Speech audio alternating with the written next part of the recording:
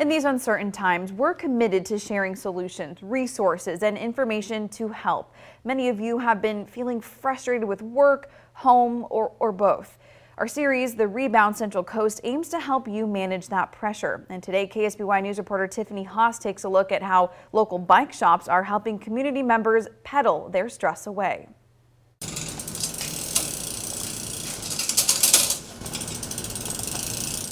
Bike kitchen assistant Charlie Gibbons switching parts and repairing bikes for their community customers. Cycling seems to be the main alternative for active lifestyle when gyms are closed, basically. COVID hit and all of a sudden people were restricted to where they can pursue staying healthy outdoors. Azul says since the pandemic started, interest has been high for cycling. It's been a little bit tricky trying to keep up to pace with the demand for bikes because it is very, very popular. We get everything donated here, and so the nature of our donations are all across the board as far as size, quality, era they were made.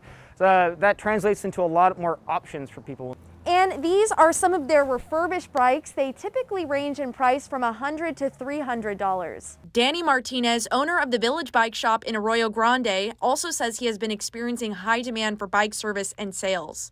We find ourselves logging into computers super early in the morning and just seeing what our suppliers have and just kind of getting what you can, because people, the demand's still there. So we're just trying to supply and get people back on the road.